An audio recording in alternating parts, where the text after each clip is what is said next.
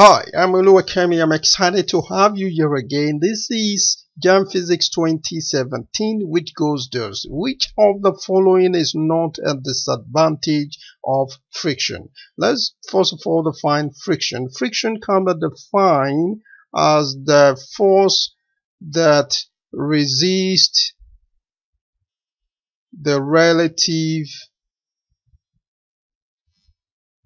motion of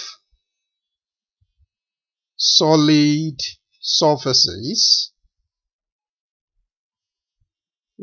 fluids, or even elements as they collide or slide against each other. Okay, so now let us go to the answer options and find out which of these is not a disadvantage of friction. So option A, it enables vehicles to stop.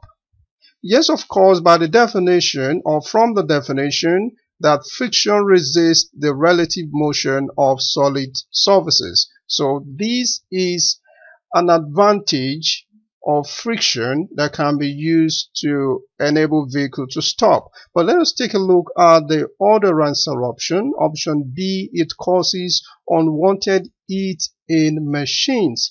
Yes, friction can cause parts of machine to heat up and even wear out over time if it is not reduced. So this is a disadvantage of friction. Okay, option C, it reduces efficiency of machine because all machine lose input work to friction, and one way to improve the efficiency of a machine is by reducing the friction. Okay, so this is a disadvantage of friction. Option D, it opposes motion. Yes, as we found out that friction opposes any relative motion between objects acting at the surfaces in contact. So this also is a disadvantage, but option A is a disadvantage that is put to use by enabling vehicle to stop. So answer option A is the right answer.